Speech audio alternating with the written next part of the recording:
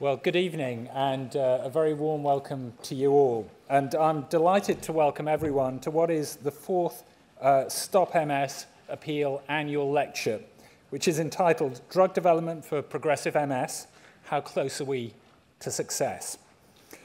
Now, as some of you may know, I actually joined the MS Society as Chief Executive in January of this year.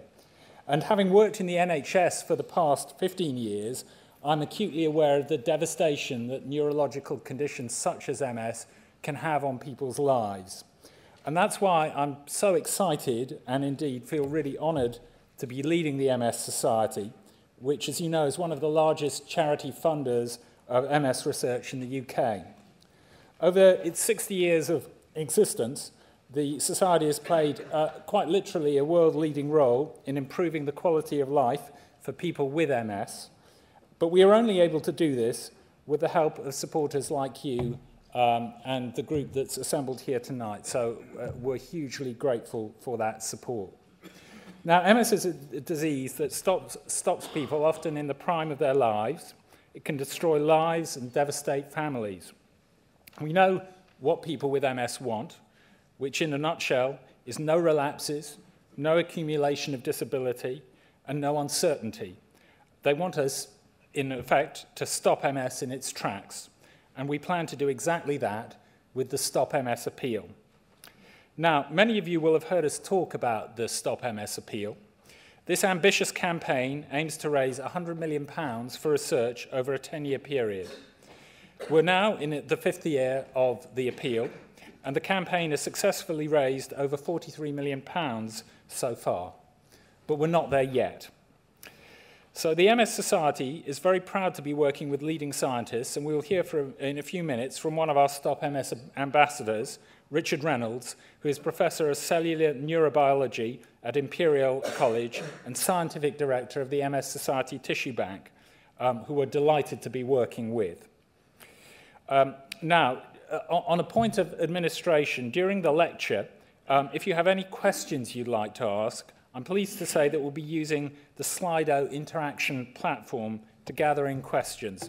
So if you visit www.slido.com, as indicated on the screen, you'll be able to submit a question using the event code, which is #lecture2019.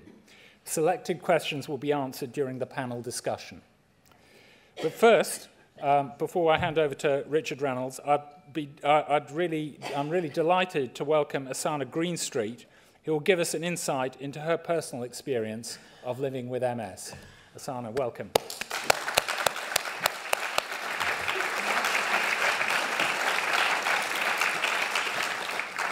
Well, this is really exciting, being here with so many faces looking down at me to talk about one thing, MS, obviously, two letters in the alphabet that became really significant one day when I was 25 years old, sitting in my GP's practice, being told that I had suspected multiple sclerosis, which in that moment didn't mean that much, if I'm honest. And now that I try to remember the feelings that I had, it's actually quite hard because it's pretty hazy, if I'm honest, through the range of dizzy spells and extreme tiredness and all the MRI scanners. I mean, do they have to be that loud? Can somebody tell me that?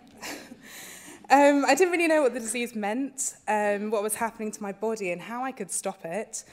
And really the feelings of sort of fear and loneliness really started to grow through the blood tests, the injections, the counter dyes, the MRIs, the complicated medical terminology of myelin and lesions, and my consultant talking about disease-modifying therapies, which meant that there was a lot to take on at that moment. Some of the most frustrating things that I experienced were when I lost sight in my right eye for about 6 weeks, when my arm fell asleep for about a month. That was pretty tricky. Thankfully, I had my amazing family and my friends to help me through the everyday basics like cooking, and I had my sister wash my hair for me, which was just fabulous, actually. I remember one of my friends cutting my dinner when we went out for we went out for dinner, which was really nice, and he didn't make me feel bad about it. So I had a lot of really supportive people around me, which was great. But I say that I'm one of the lucky ones because I have relapsing and remitting MS, which means that my body becomes close to normal after every relapse. And since 2015, I've been on a really powerful disease-modifying therapy, a DMT, that has worked really well for me. And something that I remember really well is all the support that I had from the MS Society when I was going through the initial stages of my journey. I definitely wasn't alone, so thank you so much to everyone who was there. It's important to note that the MS Society has been a really powerful resource for me, such as the MS helpline, the staff at all the events who sort of cheered me on, gave me fundraising advice, even receiving Christmas cards from some of them, which was really special. You know, I was invited to a photography exhibition to meet other people with MS. And also being asked to speak here tonight is just really special, so thank you very much. And it just reminds me that I'm not alone in my journey. When I was diagnosed, I promised myself that I'd keep fit. And over the past 5 years, I've completed 2 walks, 20K walks with the MS Society, 5 10K runs, 1 10-mile run, 3 half marathons, and I will do a marathon one day. I have...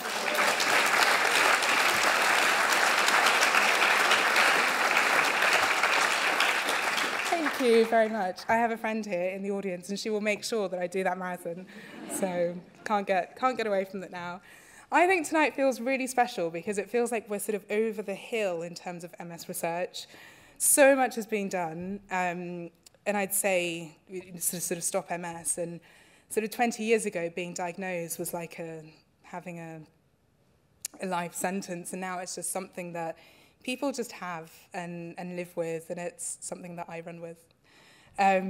So to all of the amazing science brains in this room, thank you so much for everything that you do. It really makes a difference, and it's changed my life. So thank you, basically, and looking forward to hearing more from what you've got to say. Thank you.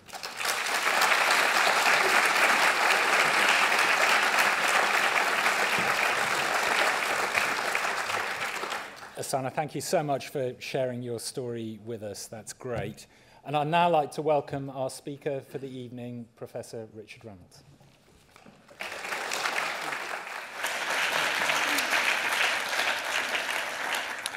Okay, well, good evening, everyone. It really is a pleasure and an honor to be here this evening to follow in the footsteps of my learned colleagues who gave this lecture over the last few years. Unfortunately, they're all sitting in the front row, so they're watching me very carefully, which is a little bit worrying. So tonight, what I'm going to be talking about is about one of the major questions in MS research, and that is the development of therapies to either slow or halt progression in MS. And I want to start off by really talking about the success of drug development for relapsing remitting MS. It's been a remarkable success. Compared to other conditions that affect the brain that have very few treatments, now the MS landscape of drugs has moved right over to this side where there's a large number available. Doesn't mean they're all perfect yet. They have side effects, some of them. So there's still some that are being developed that are going to work their way across here. But it's been a remarkable success story for drug development. If we now look at the landscape for progressive MS, yes, you can see that there isn't anything really here, but drugs are now making it onto this first part of the slide in phase 2 clinical trials, whereas if we'd have looked 10 years ago, there might have been one there or nothing there. So what we do know is some of them are going to make it to here. Not all of them, by any means, but some of them will make it across, which means things are moving. And those of us who are working in MS research think it's moving more rapidly than it was before. So what I want to do is to really talk about some of the concepts that we've been thinking about and how we develop drugs for progressive MS. And then go on to give you one example from my own research group about how we've tackled this from the first idea through to clinical trials. So you can get an idea of how research is done and how it progresses. And it's just going to be one example from my group, and there are many other examples. So, this is one of the classical diagrams we use to describe MS, where we see the relapses, these acute bouts of neurological symptoms that you recover from, or usually recover from. But there's this slow progression as well, and I'm going to be talking more about this slow progression in a moment. But we know that with the drugs that we have available now, we can to some extent put out this raging fire that is our relapsing remitting MS. So Robin Franklin last year was talking about Fireman Sam, and I told him I was going to remind him of this.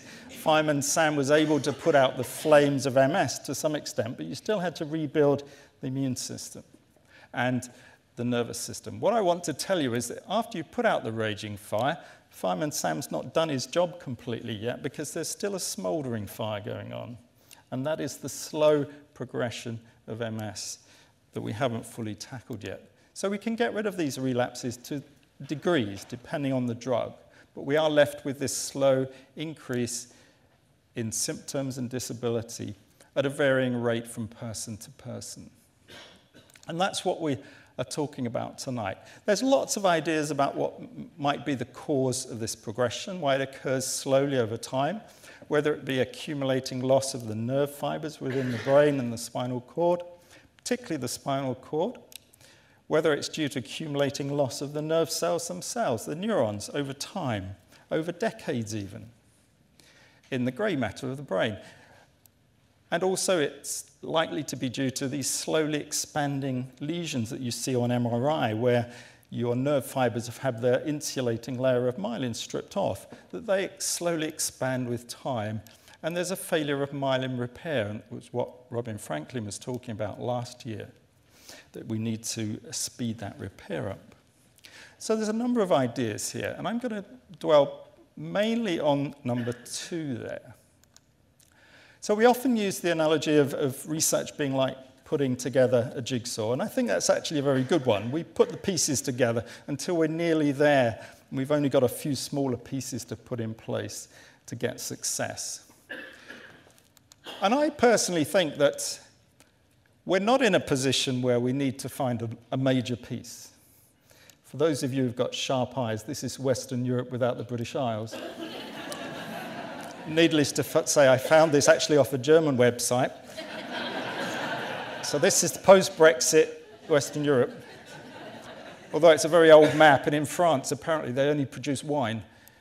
So perhaps that's true. But I don't think we're at that point where we've got to fill in a major piece of the jigsaw. I think we're more at this kind of level, where we're putting the details in now. The bits of sky that you so hate when you're doing a jigsaw puzzle. So I think that we are moving forwards at a reasonable pace. But if we're going to stop progressive MS, we need to know the fine details of what's causing it. What are the molecules and cells doing in the MS brain, so that we can understand how to stop this. I've just put up here 5 reasonably plausible ideas about what might be involved here. There are others, and I'm just doing this for illustration's sake. There's a slowly increasing myelin loss that I said without repair, and lots of possible mechanisms that we know about that might contribute to that. There's damage to mitochondria. They're the small bits of the cell that generate energy from oxygen and glucose to make ATP. We know that they're damaged in MS. We know that toxic immune molecules are present in the brain and around the brain in the fluid that can kill neurons. We know there's a buildup of iron in neurons, which is not good for neurons. It increases with age and could kill them. We know that there's nerve fiber loss due to a rush of calcium ions into the nerve fiber. And we know a bit about that now. Now, the important question to me here is, are these all independent or are they linked? Are all these things going on independently, or does one lead to another, to another, to another? That's actually very important when you're developing drugs. Because let's say, for the sake of this argument, that each one of those mechanisms is causing 20% of the progression, the disability buildup. If we found a drug just for one of them, that blocked one of them, and they're not linked, then we're only going to get 20% benefit if it works perfectly. We add a drug in for another one, another 20% benefit. We're going to get 40% benefit. Whether we actually see this in a clinical trial is questionable because of the noise, the heterogeneity within the population. However, if, and it is an if,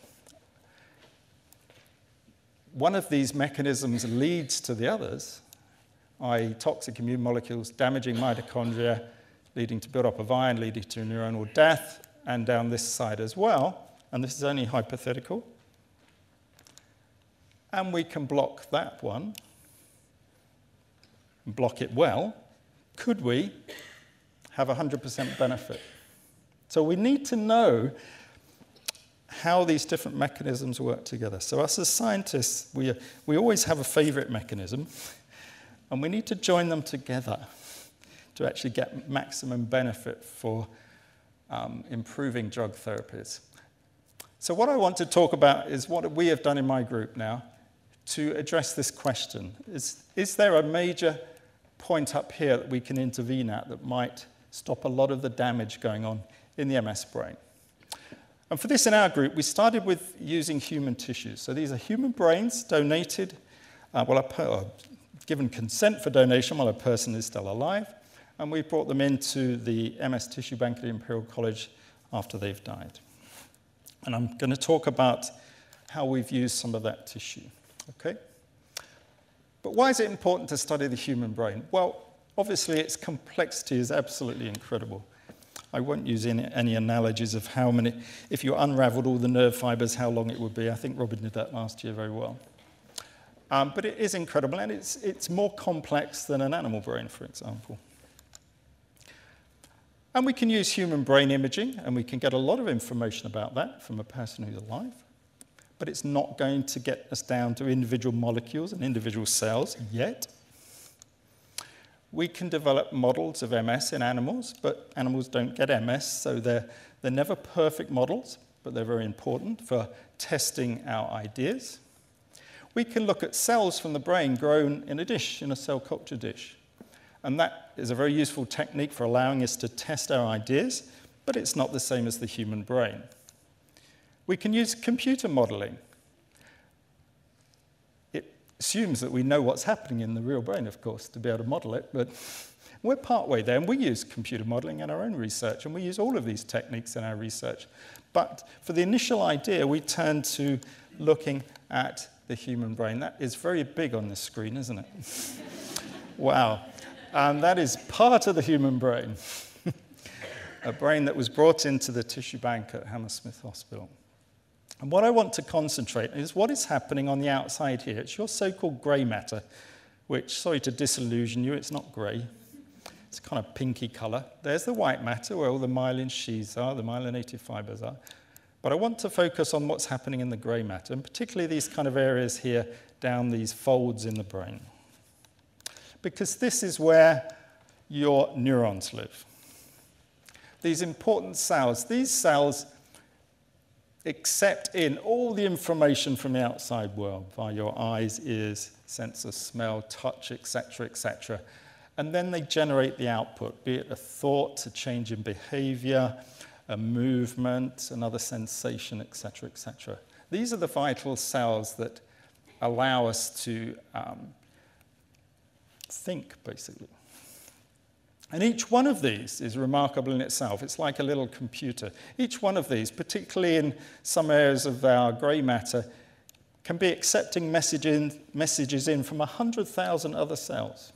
It's that complex. And there's billions of these. So that's where the complexity comes from. So we ask the question, what is happening to these cells, the neurons in the MS brain?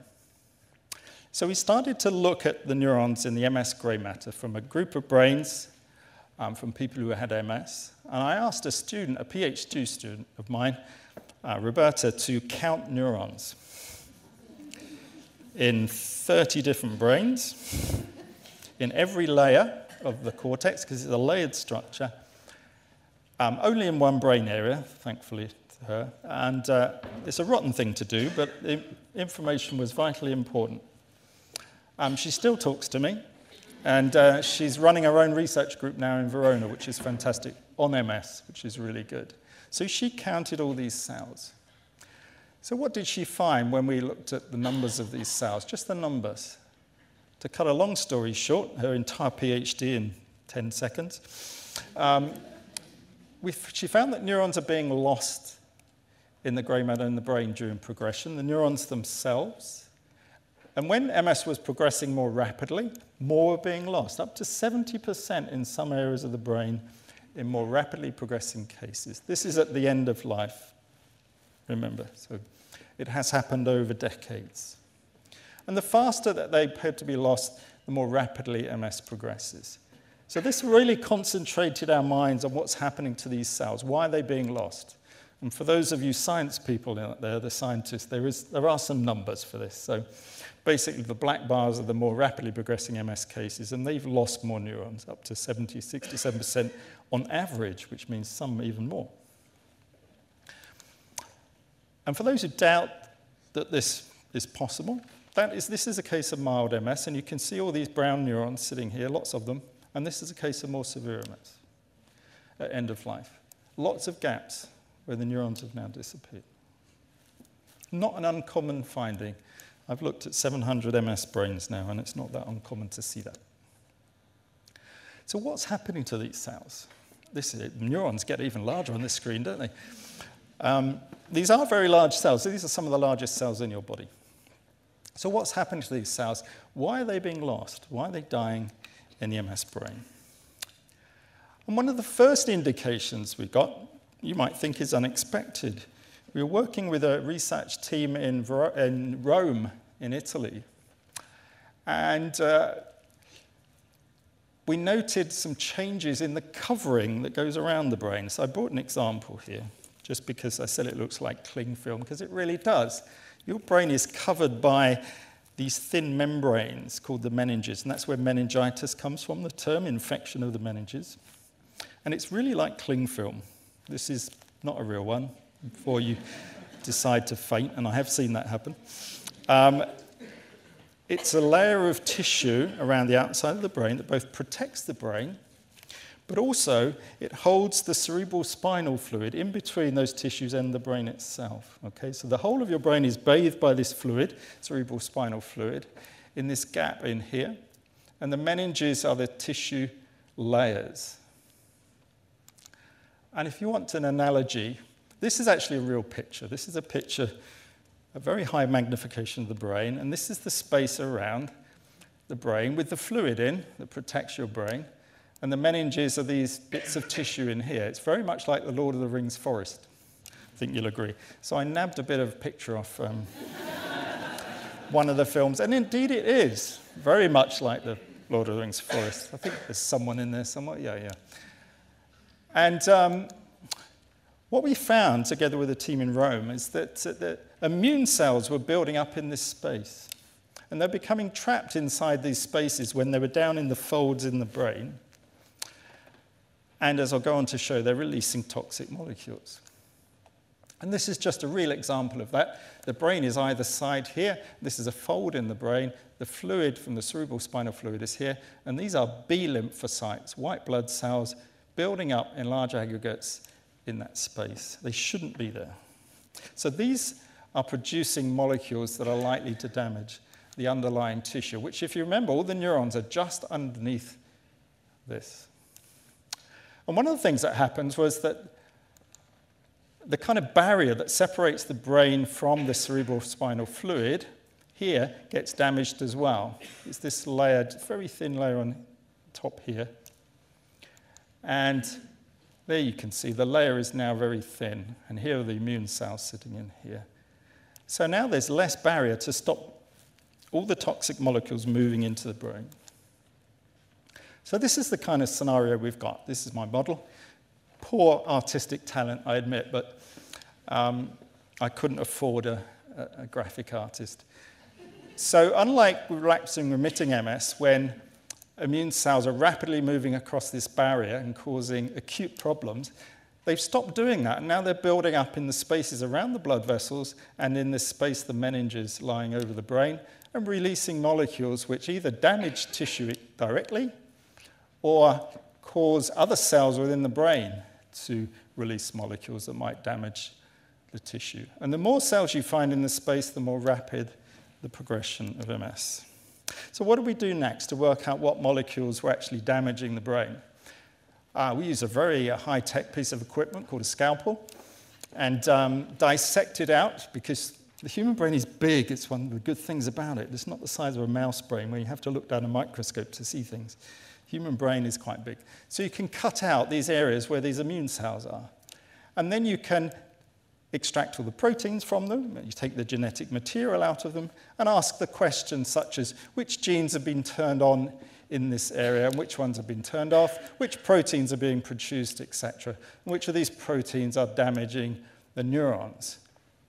At the same time, we can also measure them in the cerebral spinal fluid we take at the same time we retrieve the brain post-mortem, and measure them in cerebral spinal fluid taken at diagnosis of people with MS.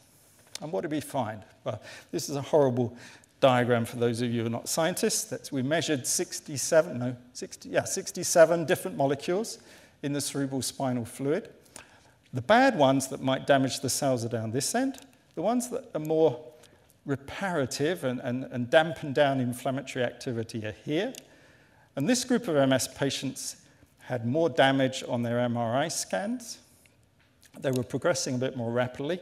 And there you can see higher levels of the damaging molecules, whereas this group of MS patients had much milder MS, and they've got more of the more suppressive molecules that suppress the immune system.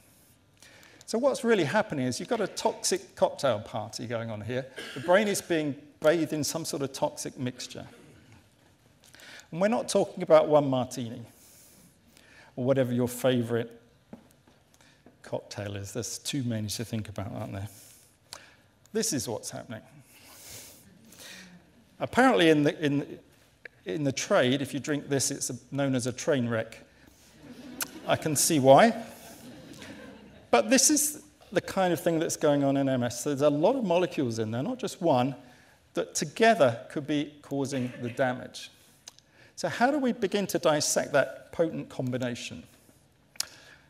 We worked out that there's three major ones we think are contributing more to that damage than others. I've called them names, sweet poison here, tumor necrosis factor, or TNF.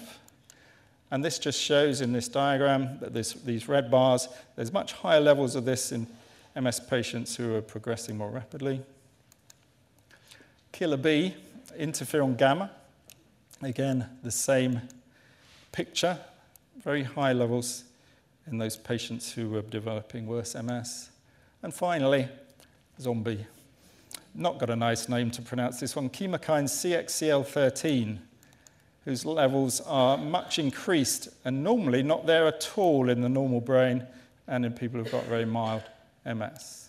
So these are the three that we've been studying, and they are linked because this one tends to induce the production of this one, which then leads to the build-up of immune cells and produce this one. So they're linked in some way.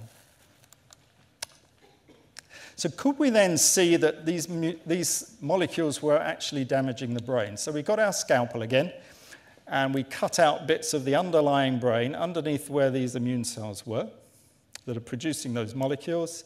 And we asked the question, which genes have been turned on and which have been turned off in this area, and which proteins are being produced. Now, for those scientists here will tell you, this is not the experiment's quick.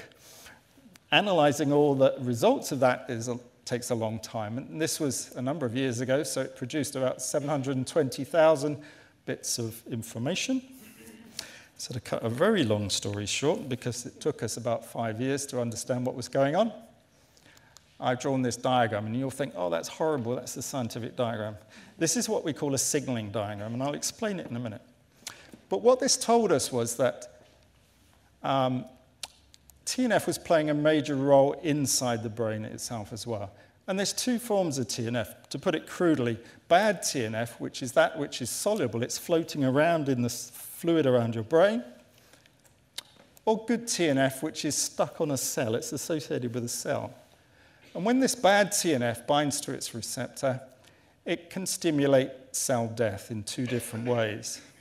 This way is a form of cell death that normally happens while your brain's developing and your neurons are dying off because you don't need them anymore. It's modeling the brain, whereas this occurs when there's inflammation in the brain. What is a signaling diagram? Just to help you here, what it means is this sticks to this, which sticks to that, which sticks to that, which then sticks to that. A couple of these come in, stick to each other. Then you get a few more sticking to each other, and then you get a signal.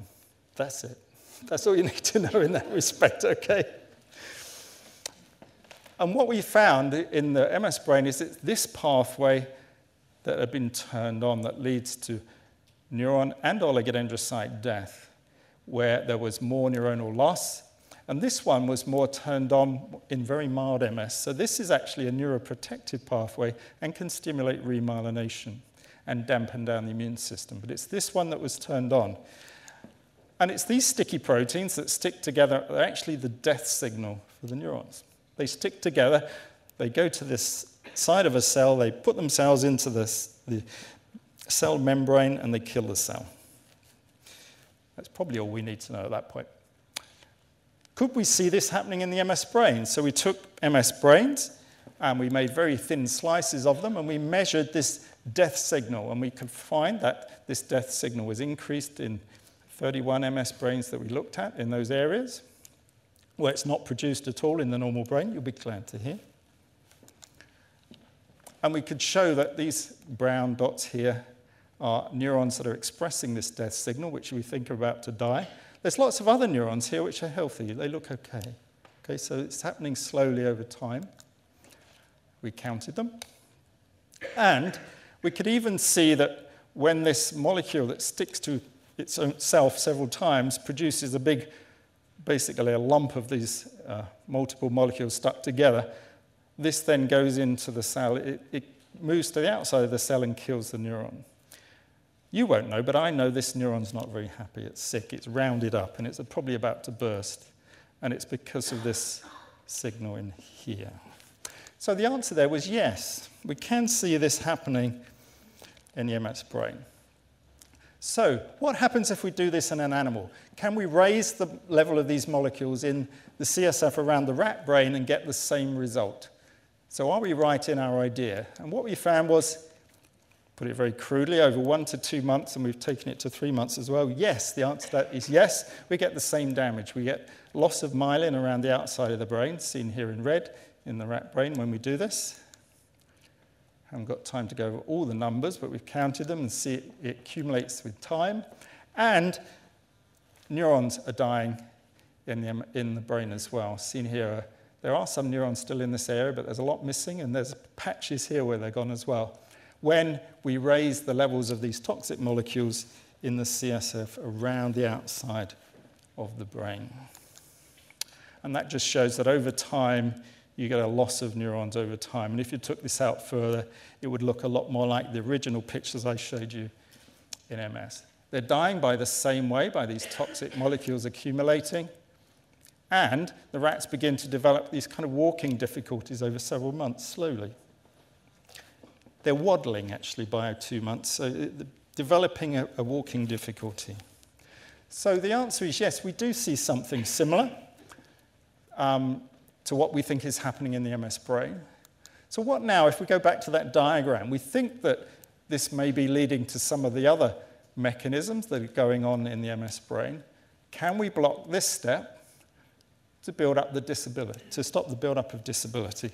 So that's kind of where we've got to at the moment. The good news here is that, excuse me a moment.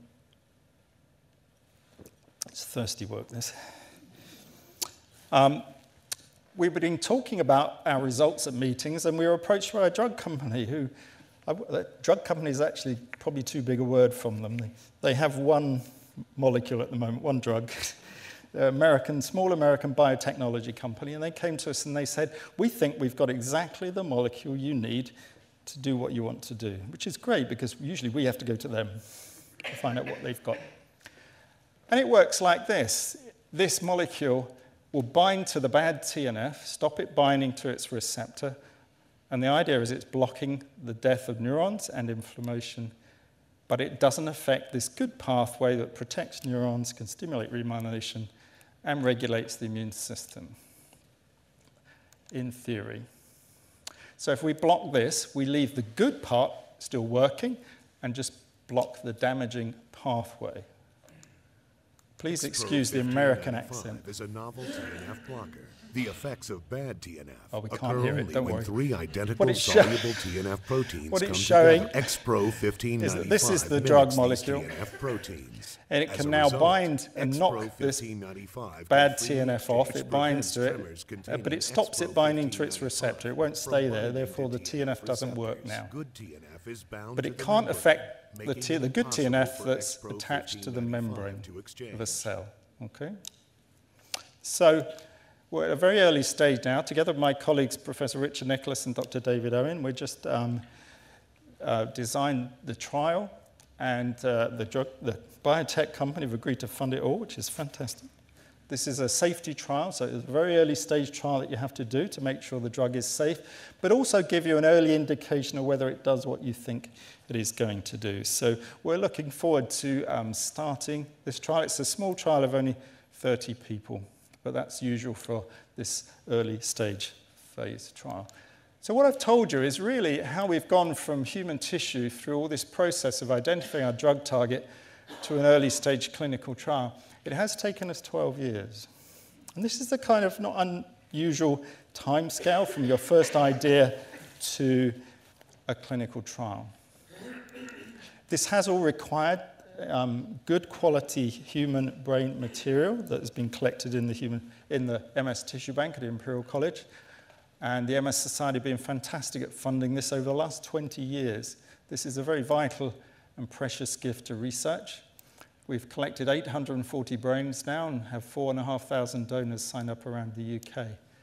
And as I say, it's a 20-year journey, this one, and costs about $620,000 a year. The MS Society have been fantastic in funding it since its inception. And the tissue goes out all over the world to researchers all over the world, literally. To Australia, it takes 3 days. You might fly it in 24 hours, but to get a package of tissue out there takes 3 days because it sits in airports at times. Last 2 slides. What do we need to do this kind of research? If you recognize that, it's a Model T Ford. And Henry Ford was a great dreamer. He had great ideas. And when he really needed to expand his factory because he couldn't produce Model T Fords fast enough, he got a time and motion study people to come in to the factory. And they walked through the factory and they said, oh, that guy's not working hard enough, or that bit doesn't really work. And he came across a guy doing that. There's a real story, this. And he said, well, he's got to go. He said, you can change anything you want in my factory. You will not change that guy. You cannot remove him. Here's my dreamer.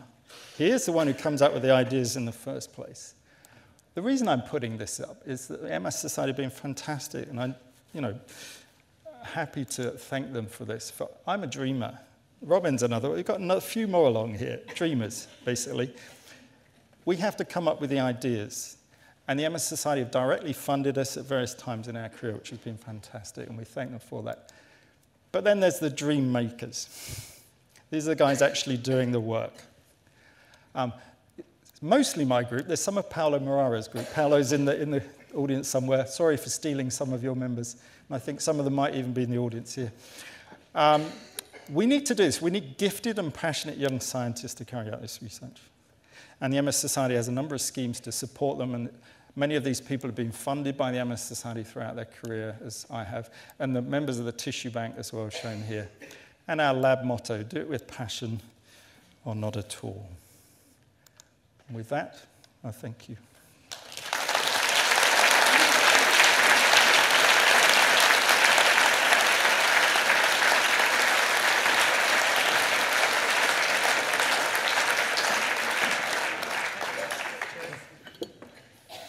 Thank you very much. I just want to say a huge thank you, Richard, for such an inspirational lecture, and to give us really exciting updates on your progress.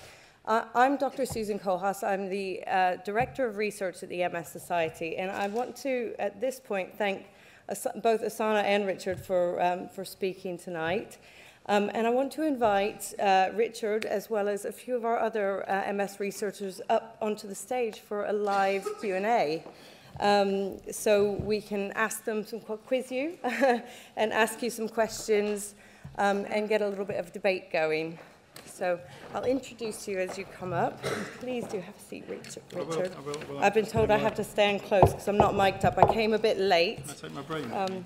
Oh, please do take that with you. Thank you. So I'll just quickly introduce our panel of scientific ambassadors. So here we've got Anna Williams, who is Chair of Regenerative Neurology and Honorary Consultant Neurologist at the University of Edinburgh. We've got Jeremy Tataway, who's NIHR Research Professor and Professor of Neurology at UCL, University College London. We've got, I can see you now, Rona Moss-Morris, who is Professor and Chair of Psychology as Applied Medicine and Head of Health Psychology at King's College London. Richard Reynolds, who you all hopefully know by now. Then we've got Professor Olga Ciccarelli, NIHR Research Professor and Professor of Neurology at University College London. And finally, last but not least, Professor Robin Franklin, who's Professor of Stem Cell Medicine at the University of Cambridge. So I think we're delighted to have such an esteemed panel of research, world-class researchers who are dedicating their careers to finding solutions for people with MS. So I'll start off whilst we're waiting through some questions, and please do submit your questions on Slido as you have them. I'll start off with the questions that have been asked, a few questions that have been asked. So one is about how much do we know now about MS research? So what are the kinds of things that we've been finding out? How are we going to protect lost axons, and how are we going to regenerate myelin? So I'm going to start with Richard, and then probably move on to Anna and Robin. No let up. Okay. As I think I said in my lecture, I think we know a lot now. We actually know a lot about which molecules might be damaging various cells, how those cells are being damaged.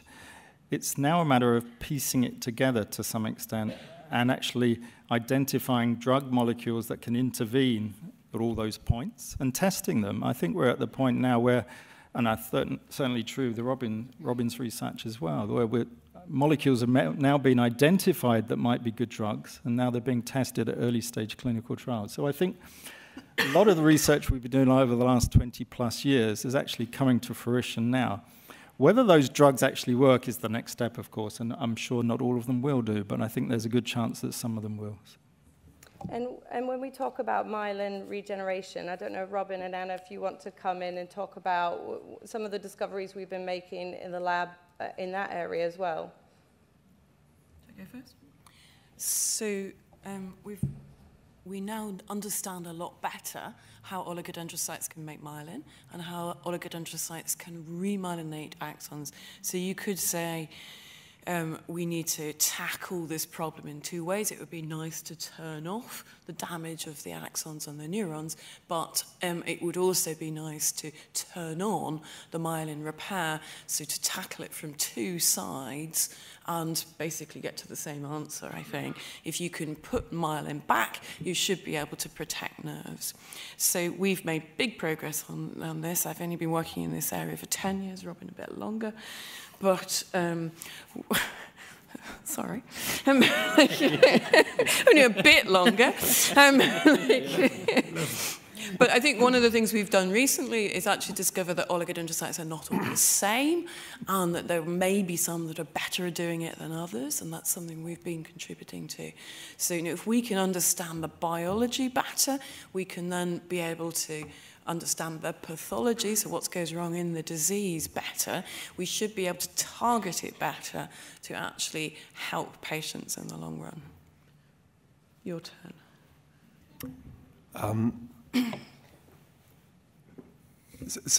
I'm going to be repeating what Richard and Anna have already said, but in another way.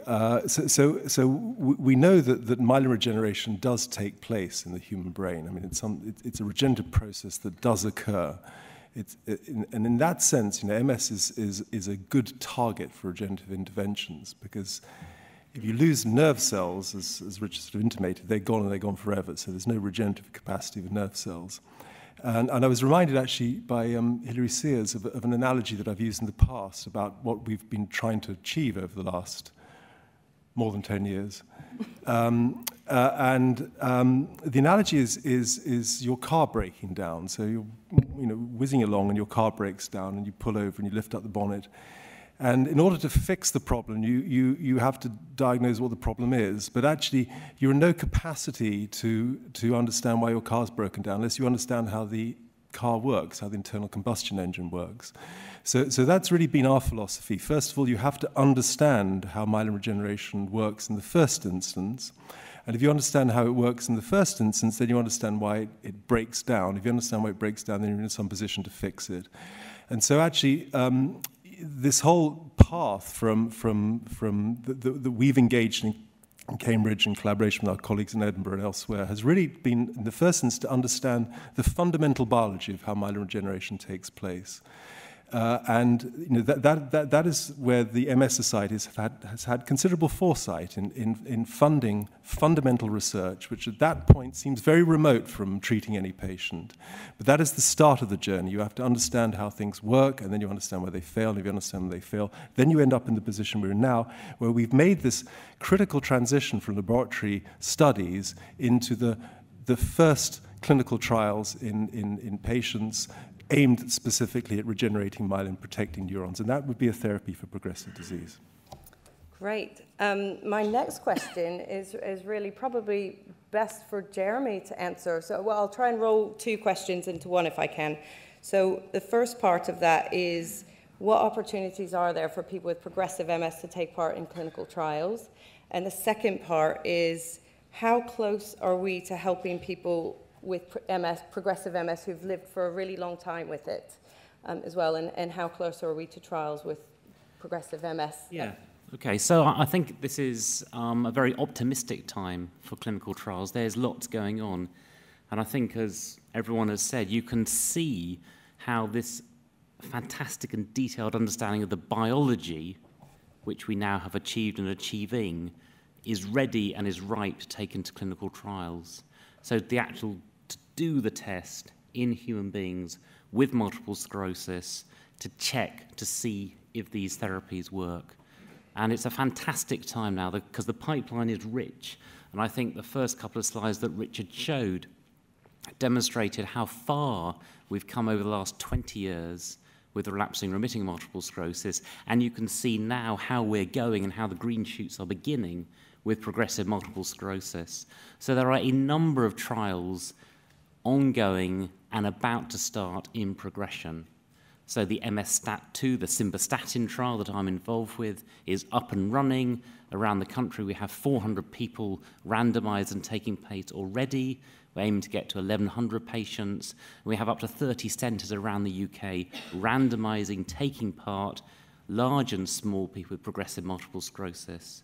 My colleague Klaus Schmierer, who's in the front here, is starting towards the end of the year a trial of cladribine, working particularly with those who can't walk but have upper limb function to protect and to work in that group of patients. We have remyelinating trials beginning.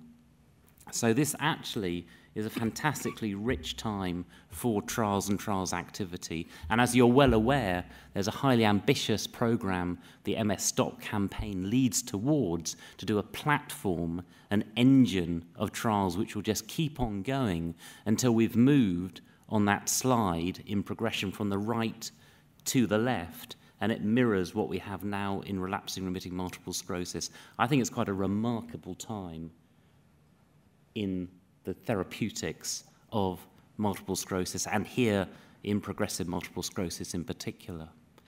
So in terms of what we have now, so there has been success, and there is success that's gone through the regulatory authorities. So ocrelizumab now has a license for primary progressive multiple sclerosis. A drug called siponimod, which is a brother drug of fingolimod, has a license now in the States for secondary progressive multiple sclerosis. So it is beginning the journey to push back on progressive multiple sclerosis. And I think it's the most optimistic time I've ever seen. And I think it's extraordinary. Yeah, I would agree with that. I started at the MS Society about 10 years ago, and the slide that Richard showed would have been pretty much empty. And it's great to see treatments coming on through the pipeline. I have, yeah. Yeah. So the question from Trishna in the audience is, where can people go if they want to get involved in trials? And I don't know if, Jeremy, you want to Well, the MS STAT2 trial, for example, has a dedicated portal. The MS Register supports trials. The MS Society has its own trials page. So yes, go on there and get involved. And now is the time for these trials. Of course, a trial won't be suitable for everyone, but that is the way to get the information, and really the effort is in progression and remyelination, building on this work, this 20-year journey, and I think it's really now coming up to the boil. So I've got another question that I'm going to take two different ways. So it's about what happens when you move from relapsing MS to progressive MS. So how do you know when you've moved from relapsing MS to progressive MS? And then the second part to that question really is, what are the ways that people, what are the things, practical things that people can do day to day to help them manage that transition as well? So I'm going to ask the neurologists on the panel to comment on what's happening when people are moving from relapsing MS to progressive MS. And I'm going to ask Rona to come in and talk about the practical things that people can do now to help them manage that. So shall we start with Olga? So yes, so to address the question about what happens when people experience this transition from relapsing remitting MS to secondary progressive MS, mainly is when the main feature of the disease is not more episodes of acute deterioration and then followed up by improvement, but when the main determinant of disability is this slow progression of neurological problems. Obviously, it's very difficult to say this happens on this specific time. It's usually an exercise which is retrospective. So people tend to say, well, last year or 2 years ago, I was able to do that. Now I'm not able anymore, but I didn't have any acute episodes. I cannot say when I got worse. And this is basically when we say that the disease has changed. The main characteristics have become progressive. And then I think Rona is going to address the second part of the question. It's quite a big question. I'll do my best in a very short space of time without keeping you here for the next hour. So I guess what can you do on a practical level? Well, I suppose one of the things that we know is that people who have a good social support network around them generally do better with any crisis or any particularly difficult time in their lives. So being able to access and use one's social support, I think, is a very important part of the practical day-to-day. And some people might have actually quite a lot of social support around them, but not be very good at using it. So I think there's one thing about the structure of having it there, but then it's also being very good at accessing it and letting people know when you need it. So that's one thing. But the reality is not everybody has that sort of structure. And I think that one of the things that we need to address as healthcare professionals, and I think we still have quite a long way to go, is to make sure that the right support is available for people with MS, and that's what a lot of my work is involved in, is how do we actually change and shift services so that they don't only focus on the biomedical side, which I'm not saying is not extremely important, it clearly is, but that actually we also make treatment integrate into being able to provide people with psychological and social support when they need it. I guess the other thing that we have known that we have found that really helps the adjustment process is also spending a little bit of time thinking about your life and what you most value and what are the things that are most important. And rather than trying to do everything, is to trying to work how with the shifting and adjusting physical condition and cognitive conditions sometimes too, how do we retain the things that are most important to us and channel the energies into those things. So there's various methods and techniques that we can take people through that journey and help them manage that side of it. So it really is a very big question. There's lots of bits and pieces. I think as I'm saying, both at the kind of individual level to learn strategies, but I think, again, I think this is a big issue for the healthcare professions and the NHS as to how we help people a little bit more in these circumstances. Great. The next question is kind of a more general one, and I'll let you guys volunteer about who takes this one. Maybe several of you will want to, but when will people with MS reap the benefit of the Stop MS appeal? Will anybody in the room still be alive? So who would like to take that first? So the first question is when? When, yeah. I think now. I think we're realising potential right now. Trials are happening, trials are beginning. The brilliant experimental work you've heard about, psychosocial work, it's right now. And it will only increase. And the more fuel we put in the engine, the faster we'll get there. And we will get there. The slides that Richard's so brilliantly shown will be full on the left side. So I think it's happening right now. Okay. Richard? Yeah, and one of the main reasons for Stop MS Appeal is money for that stage.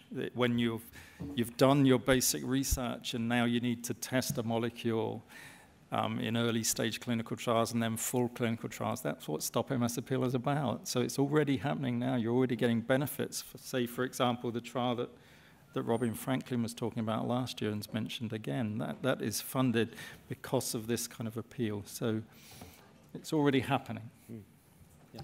Okay, we've got time for a couple more questions. So I'm going to ask this one again. I think it would be nice if several people on the panel could answer it.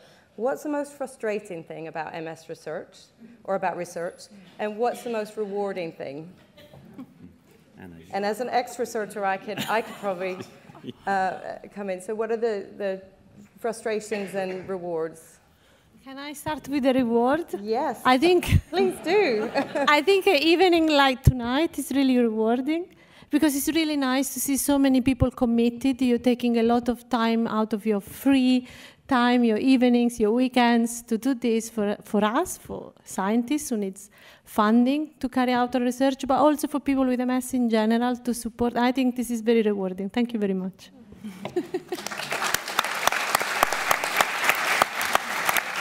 I leave others to deal with challenges. I have none. Shall I go for challenges? Go on, you. Yeah. So I also find research very rewarding, but it's a different timescale. So I'm also a neurologist, and you do a clinic, and you see 10 people, and you make decisions, and you get fairly quick outcomes. In research, you do something, you do it again, and you do it again, and then again, just to make sure it can take months, years to do it. And that can be massively frustrating. Now, I know it's frustrating for you because you want the treatments out yesterday, and that's perfectly reasonable. But it's also frustrating for us because we want to know the answers and we want to get it to you. But that is frustrating. But then when it does work, it's fantastic. So it's very exciting. I think it's a very exciting time. Yeah, I'd agree with that. I think very basically, when your experiment works, it's rewarding. When it doesn't, it's frustrating. And you will probably find that 3 out of 4 times it doesn't work necessarily because you can't predict everything. The other thing that I find incredibly rewarding is actually training young scientists to carry on MS research. You know, we're not going to be, I'm probably older than Robin, but we're not going to be here forever. We need to train other young people to carry on from us, and that is very rewarding, actually. Yeah. So that follows on to another question we've had, actually, really nicely. So where is the next generation of dreamers? Where are they coming from? And how can we support them? Hopefully some are in the audience, I would hope. I think they are young researchers, scientists, clinicians, physiotherapists, radiologists, all the skills. And I think it's up to all of us in this room, to inspire and make sure and enable and educate and mentor and make sure they follow into the path of doing research in multiple sclerosis. Because what we've seen over the last 20 years would not have been achieved without that. So I think it's up to all of us to inspire and ensure that this happens. Great. And I have one last question that I'd like to ask each member of the panel. So, 15 years ago, that slide that Richard showed would have been empty. or virtually empty, and now we see it full of treatments that are coming through the pipeline. So where would each of you like to see us in the next 10 or 15 years? Left or right? Not an easy one, but let's start with Anna and move along. Right. So can I just correct where we want to see the MS Society or where we want to see MS research? MS research and progress in it. Okay. So I think what we need to do is actually, I think, probably rethink this binary idea of having relapsing, remitting MS and progressive MS, and there's a time point that you switch from one to another, and you switch from one drug and then go to the other drug. I think we'll see it more as a multi-levels thing. So we'll have drugs to reduce your immune system. We'll have drugs that probably start relatively early to stop your nerves dying, and you'll have drugs for repair, and they'll all come in over the course of the disease rather than a switch. Because I think the switch is quite difficult psychologically for patients, but actually I think it's unnecessary. I think we need to go early. So I would say that what we'll see is a combination therapy for MS with immune drugs, anti-nerve death drugs, and pro-myelin repair drugs. And I think that will happen within that. So those combination treatments. A combination of treatments.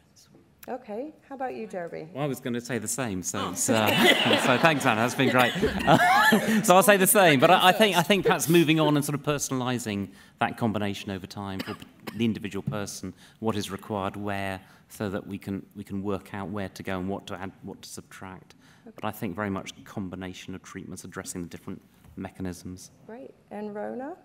And I think probably, following on from that, from a slightly different vein, I'd like to see much more integration between mind-body in terms of treatments and what's on offer, and greater research understanding of how these things impact. I think we had a wonderful example with our first speaker about exercise, and there's a lot of other ways that we can help people in terms of doing things differently in terms of their behavior, maintaining healthy lives in general, and I think there's not nearly enough focus on that, and also how some of these factors might even downstream help prevent some of the progression or help you respond better to the medications and so forth. So in terms of treatment, I'd like to see treatment much more broadly defined.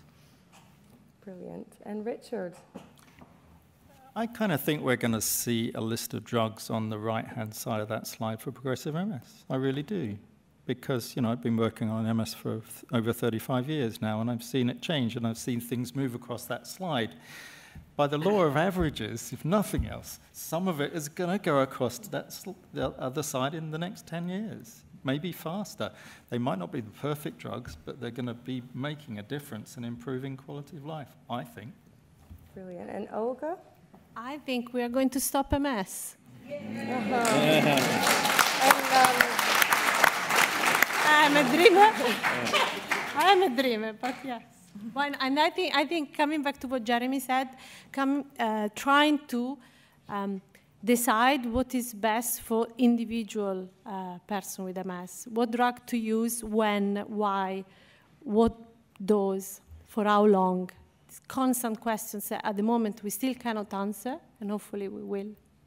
Brilliant. And Robin, I would love to see you follow that. Well, actually, the reason I sat on the end was because I thought you were going to go right to left. Well, all of the above. I will add one additional thing, that I hope in 10 to 15 years' time we'll have evolved into a society where brilliant young minds are given the opportunity and the freedom to dream.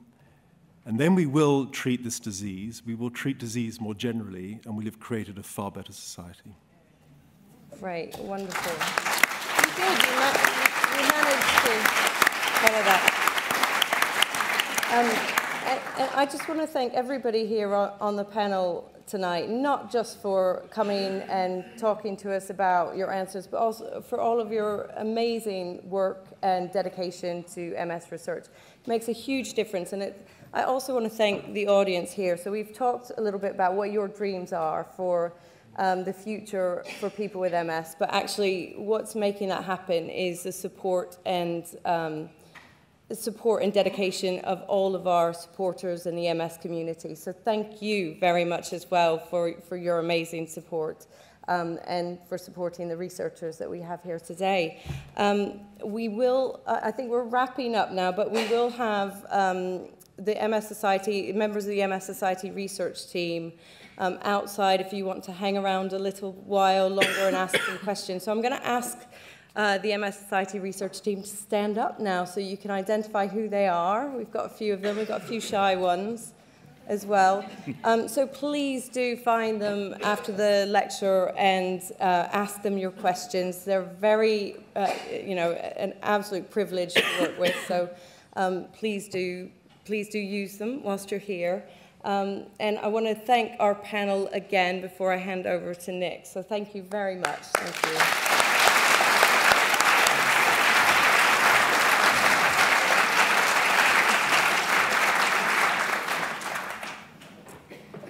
Yeah, well, if I may, I'd just like to add my thanks to Susan's. That was a really fantastic, very stimulating but hugely inspiring session. Particular thanks, obviously, to Richard, but also to all the colleagues on the panel. It really is an exciting time in MS research. I'd also like to thank you all for making the time to be here this evening, because, of course, all that fantastic work relies on your support in order to fund it and to make it happen. It really is a collaborative effort. So thank you all very much for coming and being here this evening. Now, I'm pleased to say that our wonderful MS ambassadors are going to be around after the lecture and are very keen to talk one-on-one with any of you who would like to ask them some questions. And we'd also, obviously, also like to invite you to stay and have a drink or two whilst chatting with the MS ambassadors and indeed the research team as well. So you're very welcome to stay on afterwards. So at this point, if I may, I'd like to ask you to make your way to the exit of the lecture theatre, and people will be on hand then to direct you to the reception area where drinks will be available. So thank you all very much.